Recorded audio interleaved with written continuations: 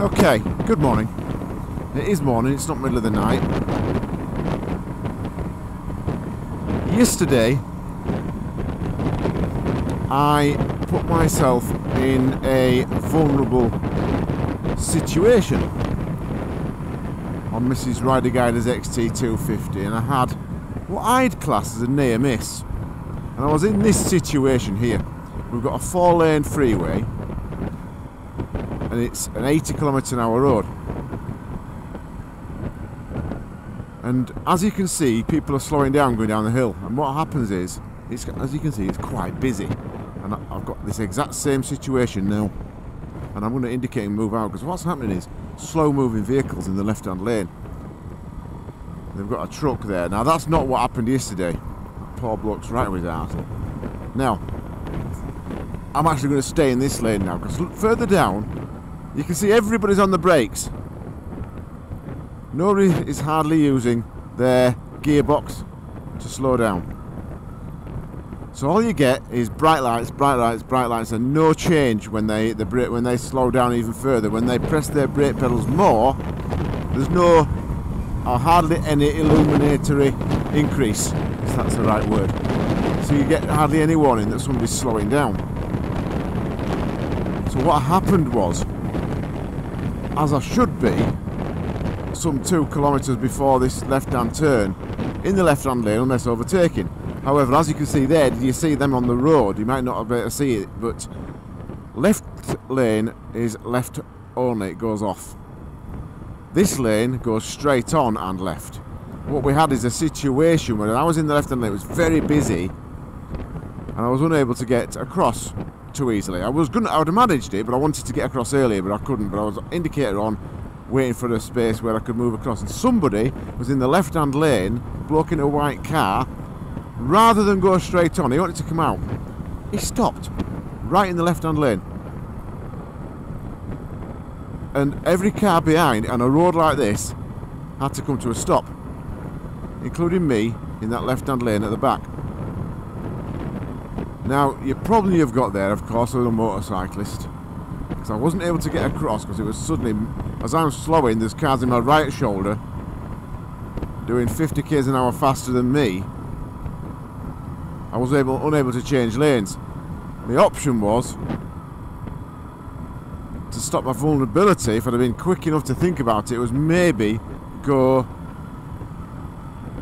left onto the hard shoulder, because I was sat there for probably 5, 6, 7 seconds with cars behind coming to a stop on the freeway, and I was like, I could get up the arse here. I'm going to get up the arse, and I was shitting myself.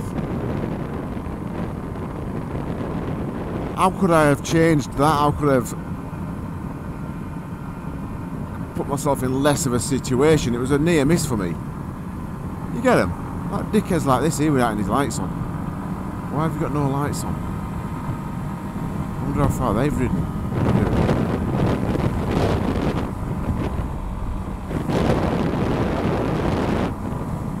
Got them driving lights, but no back lights. I could have got out earlier, like I just did then. The problem you've got is, you've got to boss your place. I didn't boss my place, I didn't get out early enough, and I left myself vulnerable to a rear ender.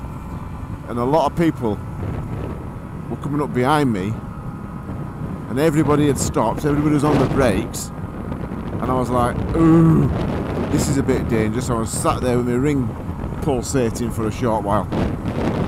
It was a bit of a moment, and look, everybody behind had seen what had happened as well, and everybody was stopping, but all it takes is for somebody just to be,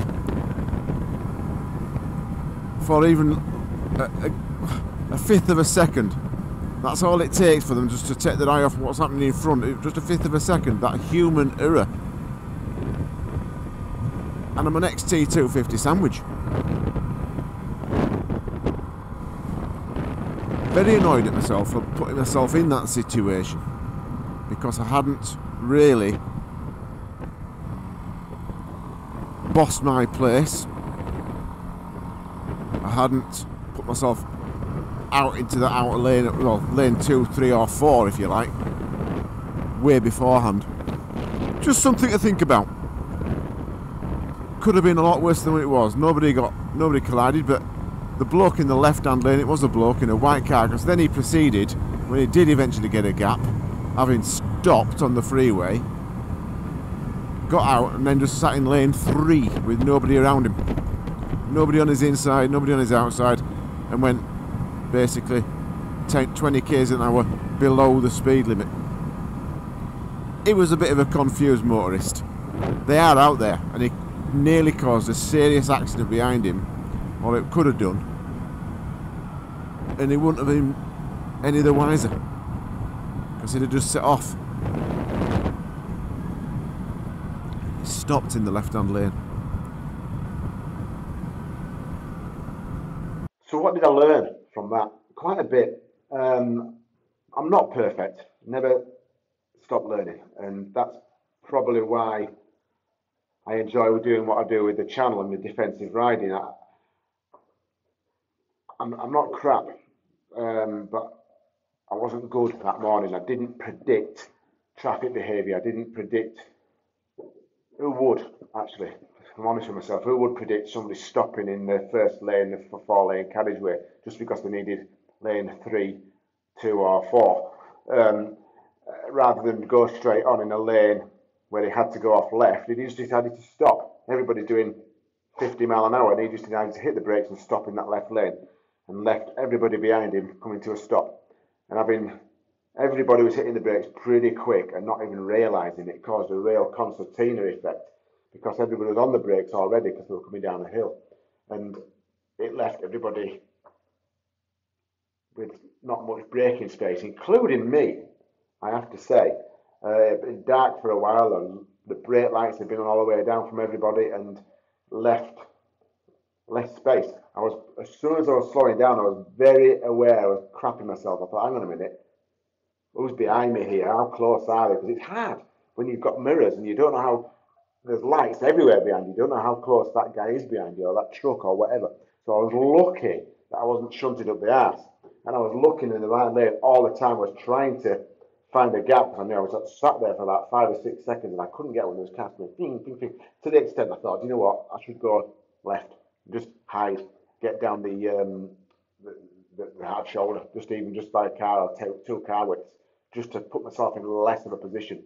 So I was, for a few moments, I was the only car there, and I knew as well, after the car behind, or the truck, I think it was a white van behind me, he pulled up behind me, and people were still capable of shunting him into me, so I was still vulnerable. Luckily, it was only for a few seconds, I think, and I didn't film it, but I was so relieved to get moving again, and I'm annoyed at myself. I've said this before, you've got to predict traffic behaviour, but sometimes you just can't predict bad decisions from people. I mean, it was a crazy thing to do for the guy to stop, but he did. I didn't predict what had gone on, and it reminds me a little bit about a video I did not long ago about if you get hit, it's your own fault, and it created a little bit of. A lot of people have followed it up and gone, that's not fair. Or one person is, Pete, thanks for that comment, and I'm still not replying to you. Maybe this is a good enough opportunity to explain my thinking. It isn't my fault if I get up the arse. It isn't my fault if I get collided with. It's my fault for not predicting it and doing something about it before it happens. These are the points I'm trying to make. Hippodromes is a super guy, and I love the guy who comments and he supports everybody, and he's a great channel to follow. He does everything on his bikes, and he goes off racing, around tracks, he goes off roading. You've got to watch him, and he's an experienced biker, and he didn't fully understand my point, and I understand his point as well in relation to it isn't our fault if we get knocked off, even if somebody knocks you off from the side or goes into the back of you. Of course it's not. But what I'm saying is you can do more, and you can predict things that I didn't predict. This guy in the left hand there, and that's why I'm annoyed at myself.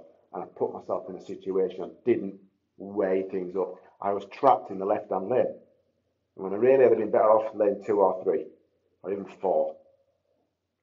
It's just one of these little things. You've got to think and you've got to predict traffic behaviour, predict everything. And you've just got to be a mind reader if you want to survive. And always try to better yourself. And that's what I'm always trying to do. I've been doing it for 30 odd years and I'm still learning. Nobody knows it all. And as much as I've got a channel that says the Rider Guide, it's all about defensive riding.